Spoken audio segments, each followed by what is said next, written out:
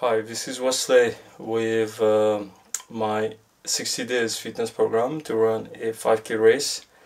So today it's the 11th day of my 60 days program. It's the 21st of May 2015 and I have run today 3 times 1200 meters. The last one was actually 6 times 300, so 1800 meters. So together it's 5000 meters. I will give you now my time. For my first 1200 I have made 5 minutes 37 seconds 64, which is actually my new best time for this distance. And the second was in 5 minutes 47 11, and the third one 5 minutes 55 96, and my 1800 meters I did it in 9 minutes 17 seconds and 83.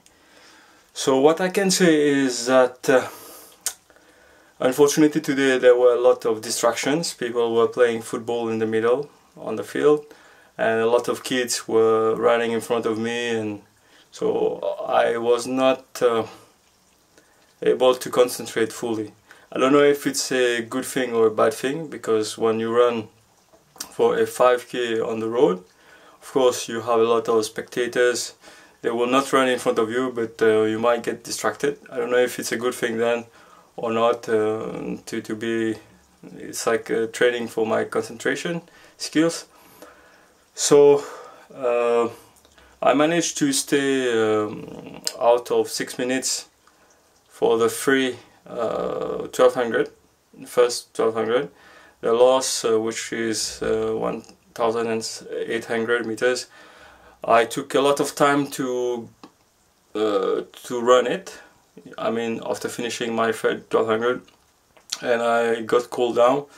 I ran 2 laps, twice 300, so 600 meters, just to warm up, I guess. So that's why the time is outside 6 minutes for 1200. I think it's 6 minutes 40. So with an average of 1 minute and 6. That's my average for the loss. So it was not very good, but I can say that I have to run on the road as well.